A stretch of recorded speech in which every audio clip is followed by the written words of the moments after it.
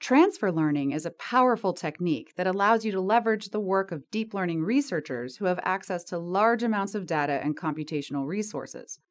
This gives you a significant head start on training because the network parameters have already been tuned to extract features for a wide variety of images. However, transfer learning works only if you don't need to modify the early layers of the network. Because information flows forward from layer to layer, if you change the input layer of your network, the downstream architecture and parameters are no longer valid. In this situation, you can't use transfer learning, and instead, you need to train a network from scratch. Pre-trained networks like AlexNet, GooglyNet, and ResNet expect inputs to be color images of a specific size. If you have grayscale images or color images of a slightly different size, you can always resize your images to match the expected input. But what if your images are a significantly different size?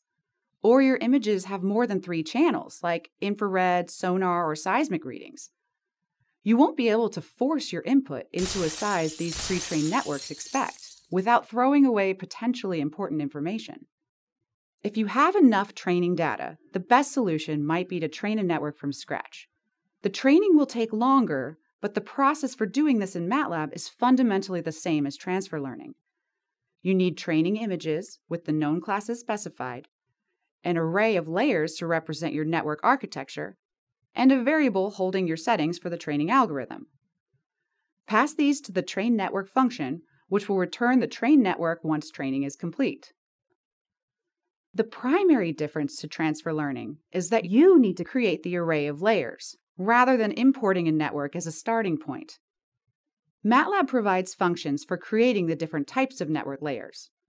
But the hardest part is, how do you know what layers to use, and in what order? In this course, you'll learn the basics of what common CNN layers do, but building an entire network architecture is not easy, even for deep learning researchers. Rather than trying to reinvent the wheel, use common architectures developed by experts over many iterations of trial and error. In this way, your approach can be similar to transfer learning, starting with a pre-existing architecture, but starting from scratch with the weights.